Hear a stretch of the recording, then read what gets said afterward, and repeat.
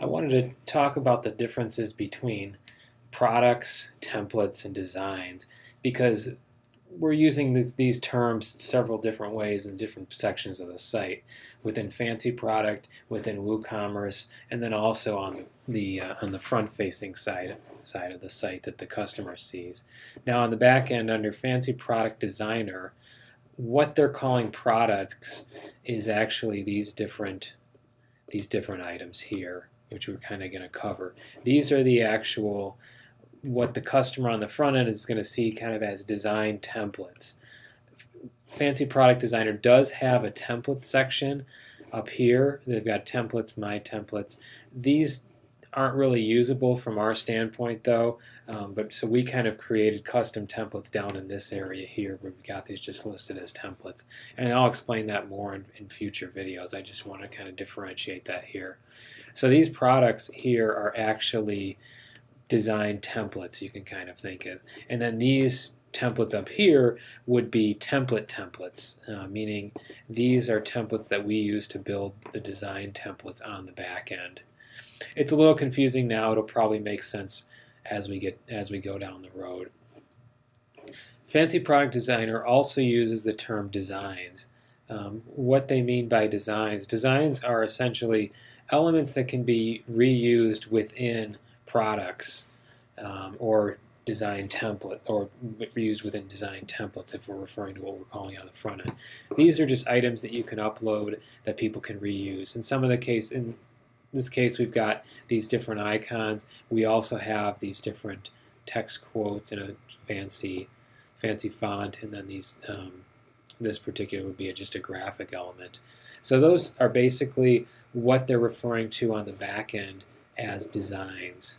Now, if we go on the front end of the site, you can see we've got design templates. Design templates are basically on the back what Fancy Product Designer refers to as products.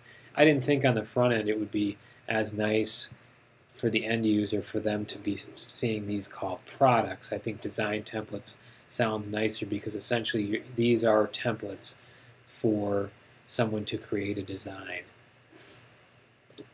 Now, speaking back to the designs in Fancy Product, originally they were also called designs on the front end, but I thought that would be confusing, so I changed it to be graphic or symbol. Up here you've got this button that says insert graphic or symbol. This originally said insert a design, and I thought that was kind of confusing because then it would sound like you're putting a design into a design.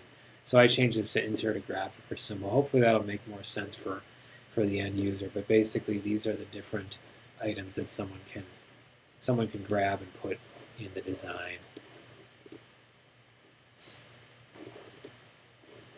So that's kind of, in Fancy Product Designer, the difference between designs, products, and templates. Now inside of WooCommerce, there's also products. The products in WooCommerce relate to how these items are actually, these products are linked with these products in that the WooCommerce version of the product is how it's shown on the site.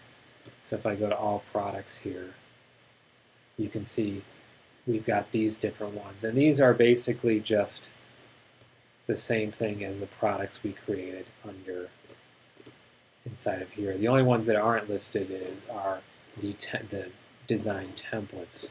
They're the templates that we created, which are these top ones here.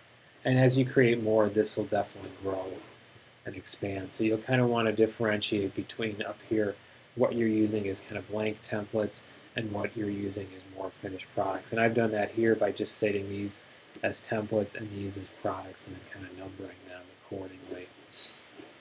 So these four down here, and they've been added over here. So we've got product 1, product 2, product 3, and product 4.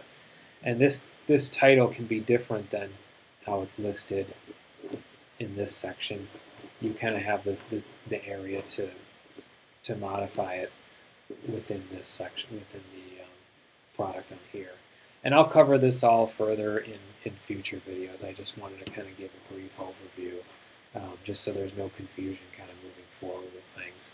And it'll make a lot more sense as we go.